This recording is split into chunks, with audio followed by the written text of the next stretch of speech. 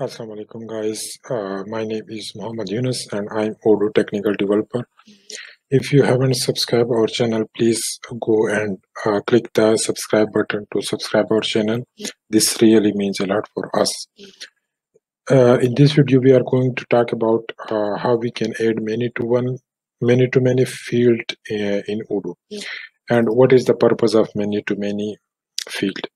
So many-to-many is a bidirectional multiple relationship. So it is a relationship between two tables, and in this case, uh, both tables can have multiple relation with each other. Like a record from one side can be related to a number of records on the other side. Means a record in one table can be related to multiple records in the other table. So behaves as a container of records. Container of record means these many-to-many field can contain multiple records as well as a single record. Accessing it also results in a possibly empty sets of records, so it can be empty also. So as we know that it is a multiple relationship, so while accessing each record we need to use for loop to access it. So let me just open up in the detail, click on this, right click this one, and then open the link here. So I have already open it here. So many-to-many field, the value of such a field is a record set. So it on this basis we can call the methods and all its properties. So what are the parameters that are needed for many-to-many? Co-model is a mandatory and it is the target model. Mandatory except in case of related or extended fields. So you must need to add the co-model, the target model. So relation is the table name where the relation values will be stored. So column one, optional name of the column referring these records in the table. So this is the name of this. We need to add two columns. Like one will save the value of this table, and the other column will save the value of the other table.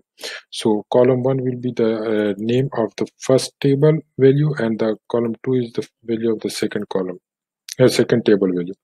So the attributes relation column one and column two are optional. These three are optional, and if you don't add these, then it will be added automatically.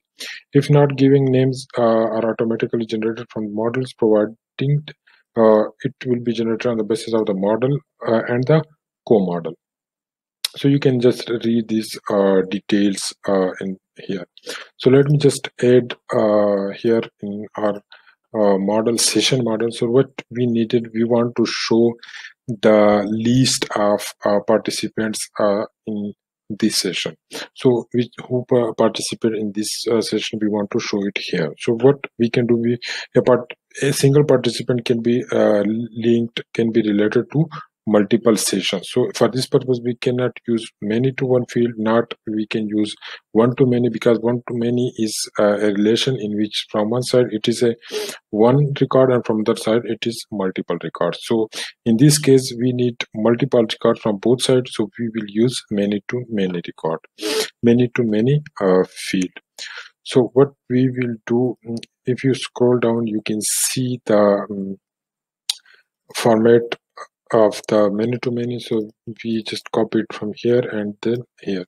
So what we are going to do, we will just add this field here. What is the format? Attendee IDs is equal to fields dot many-to-many. Here is the co-model, the target model, and here is the string. These are the mandatory attributes. The string is not a mandatory, but we need to add it, and the rest will be added automatically. So let me just add it in the XML file. For example, I've added it. What is the format for this XML label for attendee IDs? Attendee IDs is the field name. So for what we have to add the label, which is attendee IDs, and field name is attendee IDs. So let me just restart the server and then upgrade it. So go to apps, click on the apps, and then search for the module, and then click the upgrade button to upgrade the module. So after the module upgrade, we will be able to see the change that we have added, which is many-to-many field. So here it is. We have let me just remove this. I have already added. So let me just see that we have added many-to-many field. So let me just add these two people. These all are the participant in this case. So let me just save it so I can see, and I can also add other fields from here like this one. So and another way, so in this case, this Azure interior is linked with this one, and it can also be linked with the other record also. So this is the benefit of many-to-many field.